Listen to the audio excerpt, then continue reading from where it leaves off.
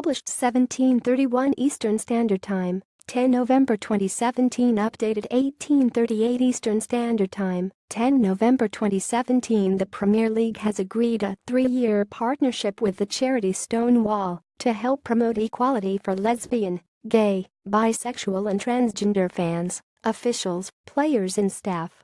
The league will also improve its efforts to tackle homophobic abuse, whether in stadiums or online, and train staff at clubs to better address homophobia.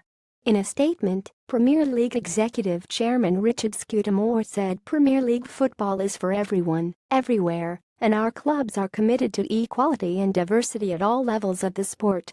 Premier League Chief Richard Scudamore says football must do more for the LGBT community. We view the LGBT community as an integral part of our community, and, working with Stonewall, we want this partnership to improve the experience of LGBT people playing football and supporting clubs, and to signal to others who might be interested in getting involved that they're welcome to do so. Last season, the Premier League, English Football League and FA took part in Stonewall's Rainbow Laces Week, the biggest show of support for LGBT equality in sport to date.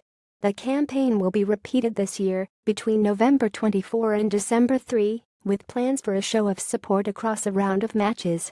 The reluctance of gay players to come out during their careers remains a significant issue for men's football, particularly when compared to the women's game or even other men's sports such as cricket and rugby.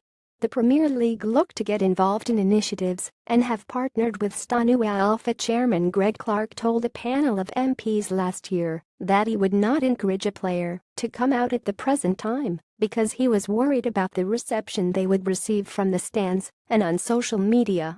Clark added at the time that he was ashamed that a player had yet to feel confident enough to do so.